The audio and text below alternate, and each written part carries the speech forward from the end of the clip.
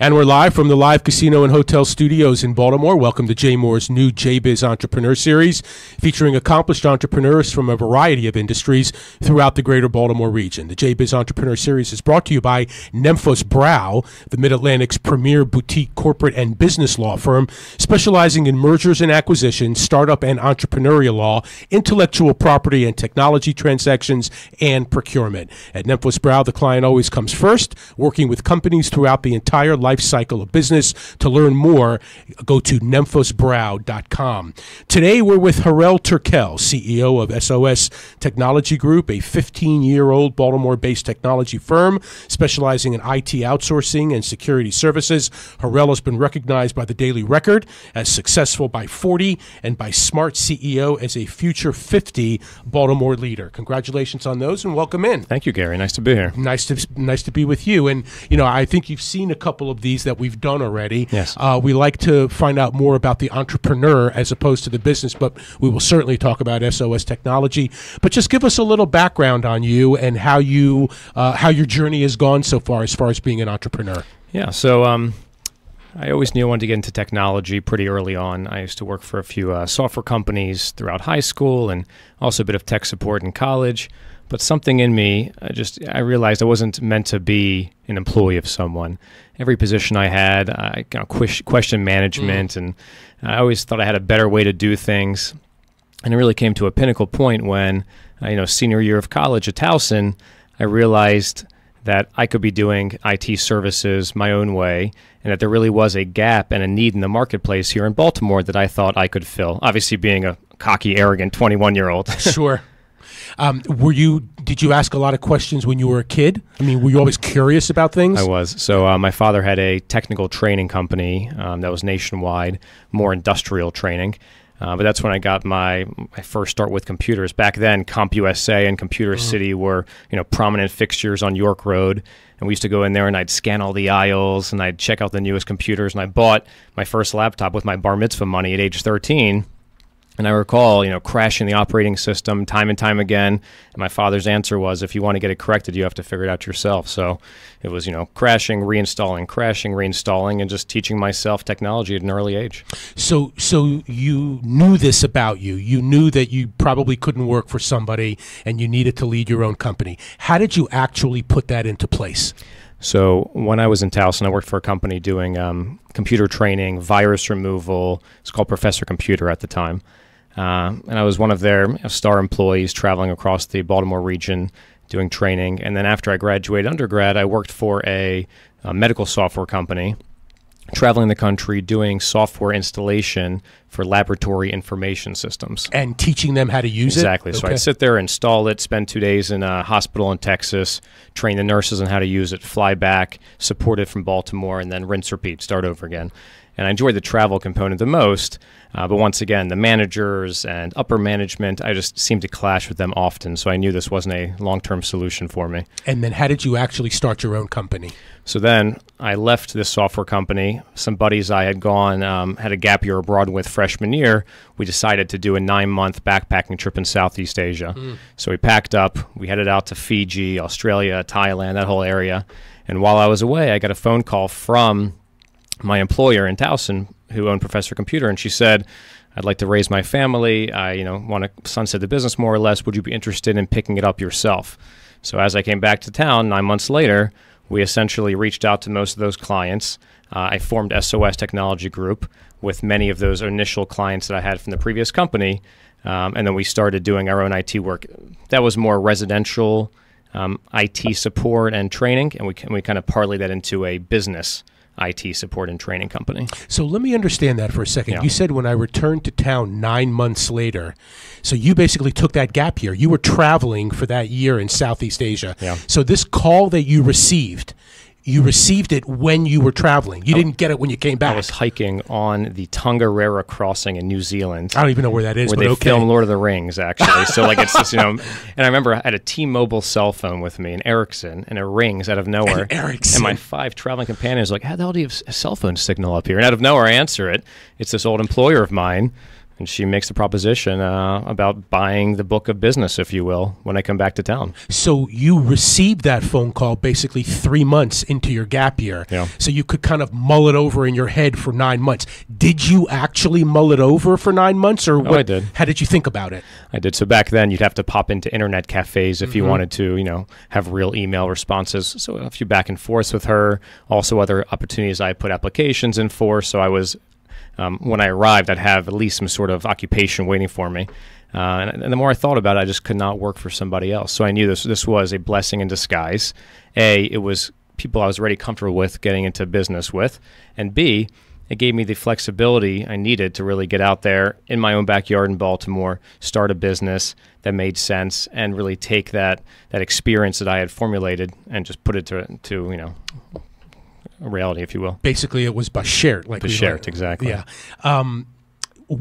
Looking back on it now, what didn't you know back then?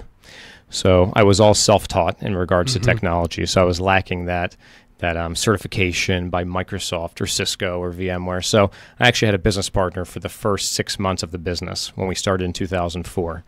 And he had certifications front to back. He trained me on many of these things. I passed my Microsoft certification testing with his help. The difference was I was both feet into the business, and he still hadn't left his day job at a local company here in town. So about 6 months into it, we realized he was going to stay where he was, and I was going to run with SOS full time, and we kind of bought him out of the company and been single ever since. What did you do wrong in the beginning? Many times. Still. There's so many things. And I mean, in truth, when you're starting a business from the ground up, I was only 24 years old at the time.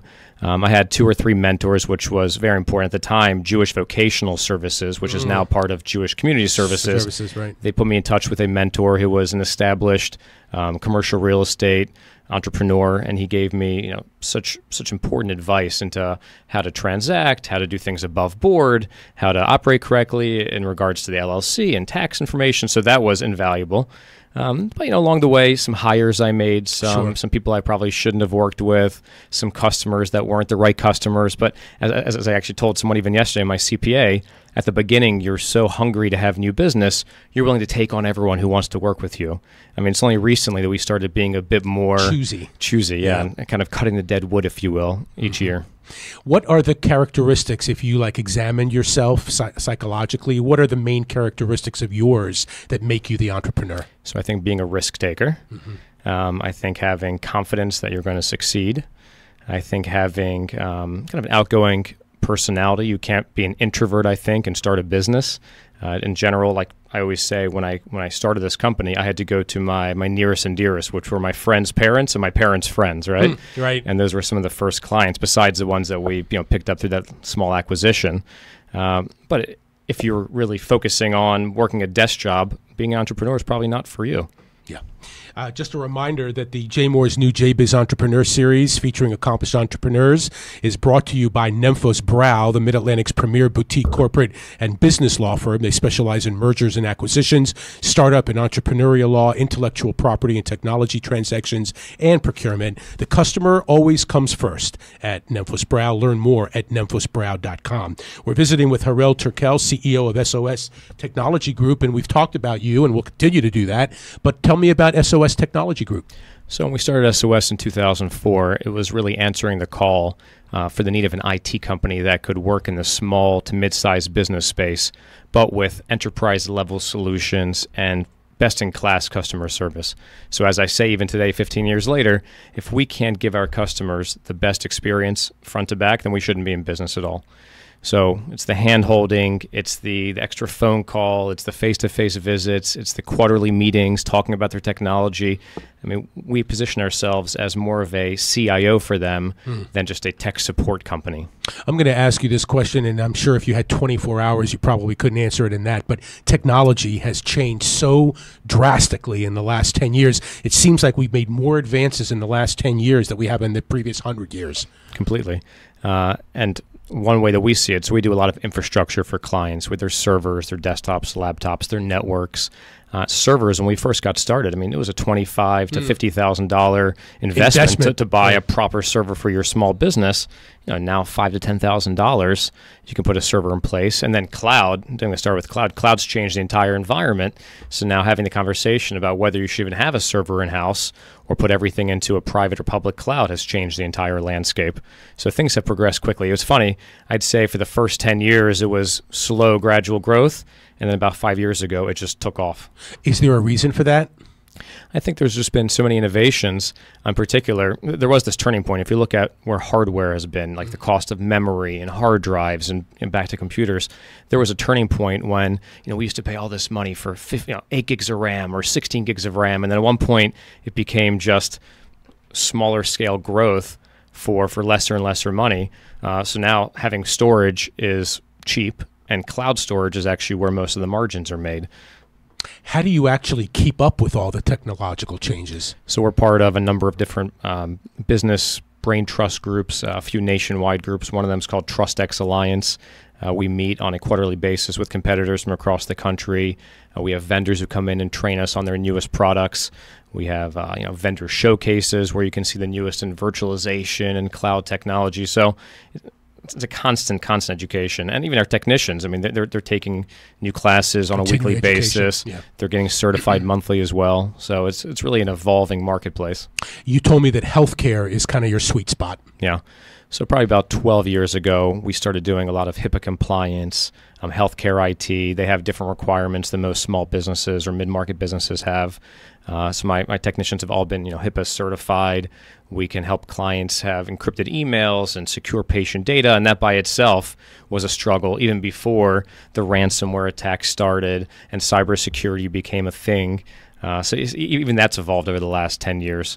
What do you think about these ransomware attacks? They just seem to be popping up. Government, big business, small business. Everybody seems to be susceptible to it. So the joke in the street is that everyone has been hacked at this point. It's just a matter of knowing whether you have or not.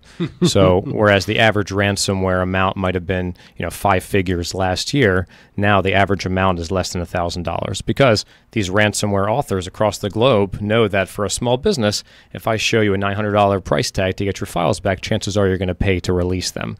So it's changed the way that we operate. It's changed the way that we have to educate our clients as well because most of the issues occur with the person sitting in that seat.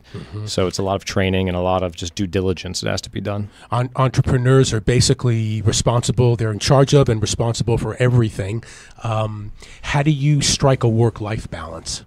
It's a great question. So the joke is, with my wife at least, because not only do I have SOS, but I'm also in a number of different boards around town. Right. The Associated Jewish Federation of Baltimore, Sinai Hospital, Baltimore Child Abuse Center. So the joke between us is you spend half your week at SOS and half your week on some nonprofit board, but I wouldn't have it any other way.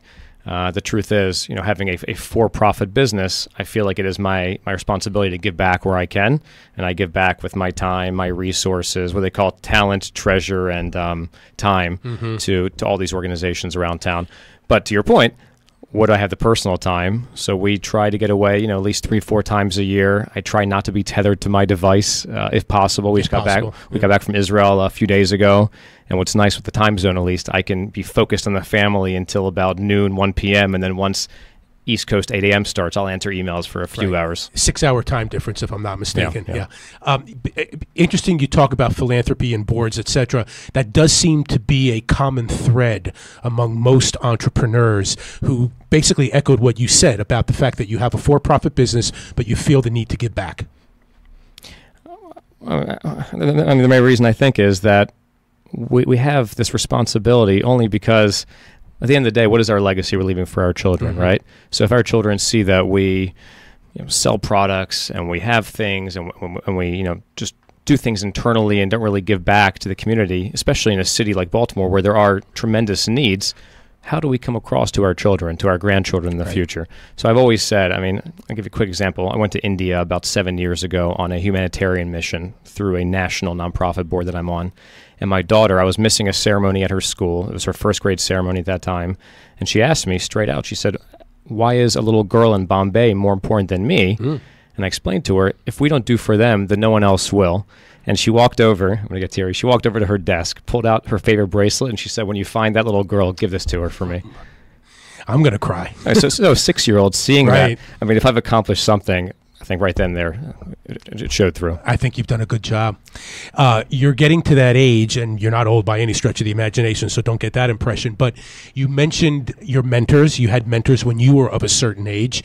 You're getting to that age now where I'm sure people are going to be looking to you for mentorship. How do you feel about that, and how does it come into practice? So I love to share experiences, and there are many on this one young adult council that I'm part of as well, where I've spoken with individuals. We do monthly lunch meetings as well, lunch and learns, and we share the perils and the pitfalls from owning a business. I mean, from choosing the wrong business partner to making the wrong investment to turning down the right acquisition offer or merger offer. So whatever short experience I've gained in 15 years, I love sharing it with everyone and anyone who's willing to listen. Final word from Harel Turkel, just advice or whatever you would like to say to a budding entrepreneur. So I would say keep your head up. There are some days where even 15 years later, I walk into the office and I am thrown many different problems from many different directions, and you think it might be easier to work for someone and to not have to worry about payroll and expenses, but then keep your head above the clouds, you figure it out, and the next day you come into the office again, and you can't imagine working for anybody else. So the key is just keep your head up, ask questions, find a mentor, and learn from experience, because really what you can gain on the street, if you will, is much more important than what you can learn in school or through a book, I believe. The CEO of SOS Technology, Harel Turkel, thank you so much. We really appreciate it. And we have been live from the Live Casino Hotel Studios, the Jay Moore's new J-Biz Entrepreneur Series, brought to you by Nemphos Braue, the Mid-Atlantic's premier boutique corporate and business law firm specializing in mergers and acquisitions, startup and entrepreneurial law, intellectual property, and technology transactions and procurement. Learn more at nemphosbraue.com. I'm Gary Stein. He's Harel Turkel for Glenn Clark. We'll see you next time on Jay Moore's J-Biz Entrepreneur Series.